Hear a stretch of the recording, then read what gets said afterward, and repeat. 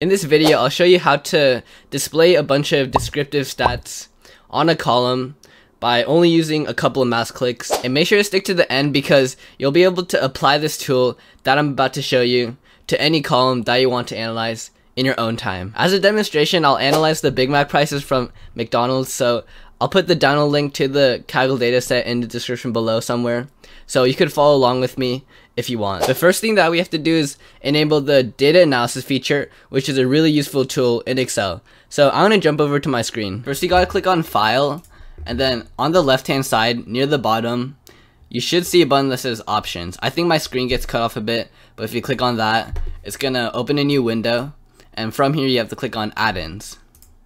And near the bottom, you'll see something that says Excel Add-ins. And next to that, there's a button that says Go. So you have to click on that. And then make sure to check the option that says Analysis Tool Pack. And then click on OK. So after you've done that, we're going to check out the data analysis feature and see what it shows us. So you have to go to the data ribbon, and then on the top right hand corner, you gotta click on the button that says Data Analysis. And this is going to show you a bunch of analysis tools that Excel will automatically do for you.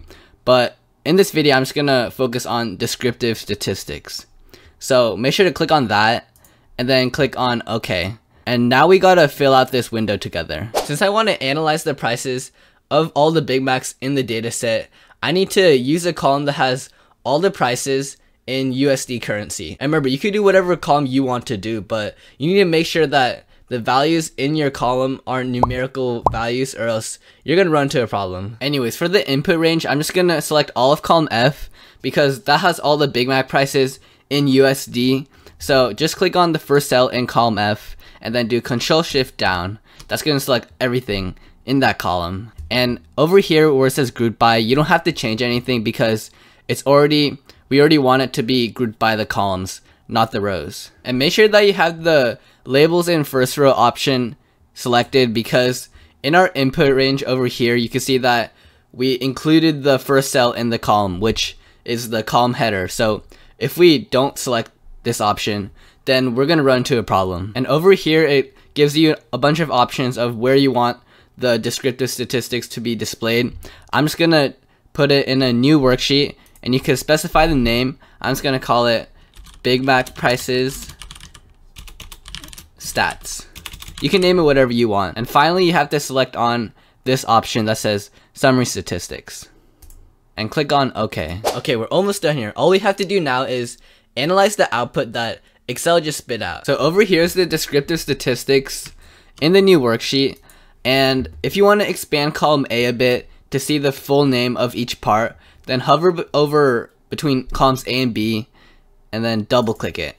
This is automatically going to expand it for you, and you can see the full name for each of the parts. Just by quickly glancing at the output over here, you can see that the average price of a Big Mac in this data set was $3.57. The most common Big Mac price, which is also known as the mode, was $3. And the most expensive Big Mac price in this data set was $11.25, which is pretty expensive just for a burger. And finally, the standard deviation was $1.42, which tells you that the price of a Big Mac in this data set typically varies by about $1.42 from the average price of a Big Mac of $3.57. Alright, that's all I got for this video. Hopefully you found it helpful, and as always, make sure to smash that subscribe button if you want to see more useful tools in Excel. And if you're watching this part of the video, then you might like this video over here, which is going to walk you through 3 simple steps